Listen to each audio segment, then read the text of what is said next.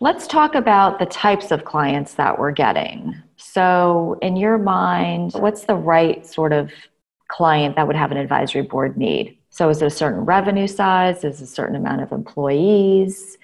Is it a certain business? Or is it certain issues that they're involved in? I think it's got to be a client that is on the growth path or looking to grow. Somebody with 10 people who has grown from 0 2 years earlier and is planning on hoping to grow to 50 people in the next 5 years. That would be an ideal.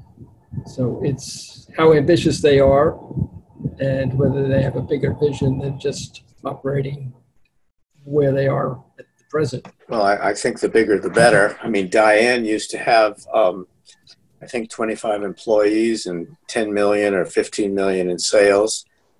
And middle management was a key word. And we had 2 or 3 or 4 of those over the years. And that was great. We've come way down in the numbers, in terms of revenue and people now. The current advisory boards.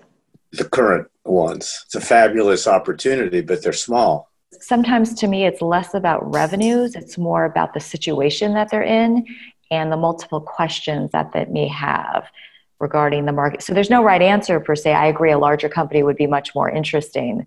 But I found that they were quite interesting. Yeah, and that's certainly, and they're unique and they're great. Exactly. Yeah, they just don't have the old profile. I think having a company that's facing some challenge, that they, some broader challenge, whether it's growth or profitability or a new product launch or something like that, they recognize as being outside their capabilities is the ideal. Those things are hard to find.